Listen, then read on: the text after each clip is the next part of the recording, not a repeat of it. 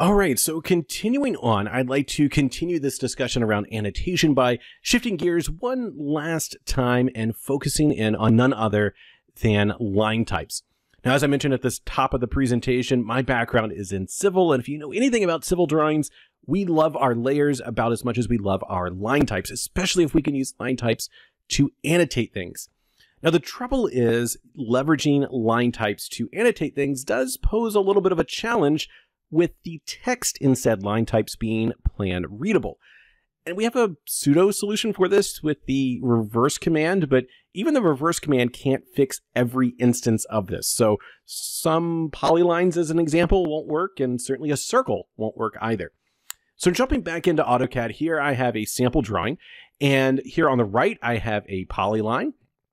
And I could certainly run the reverse command here under Modify, and then use reverse, and that fixes the bottom text here on the bottom part of my polyline, but it messes up the text here at the top. And of course, short of breaking this circle into two arcs, there's no way to address this here with my circle. So what can I do?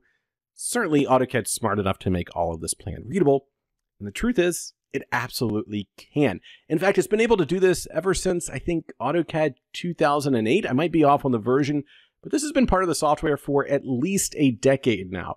So if you find yourself going to the reverse command, this isn't really AutoCAD's fault.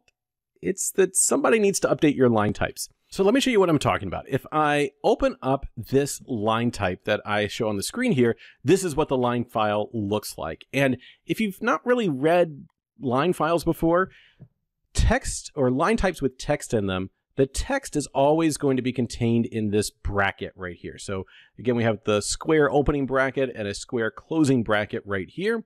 And this is the text and the text style and the position and the size of 1/10 of an inch in this case. If I would like this text to always be plan readable, or in AutoCAD terminology, upright, all I need to do is come in here to this line file. I'm going to type in comma. I'm going to type in U equals 0. That's all I have to do.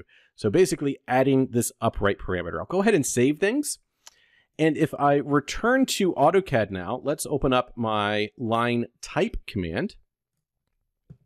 I am going to load in this new file right here. So I'm going to go ahead and open this guy up. I'll pick on that line type and open that guy up.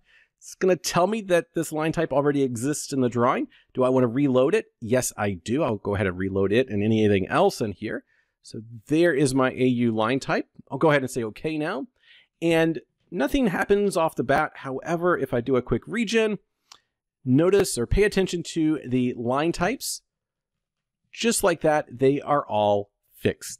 As easy as that. Notice this is still a circle. However, AutoCAD has kept everything plan readable around the entire circle, and likewise, this is still a polyline. And AutoCAD was smart enough to keep all of that plan readable as well. Pretty awesome, right?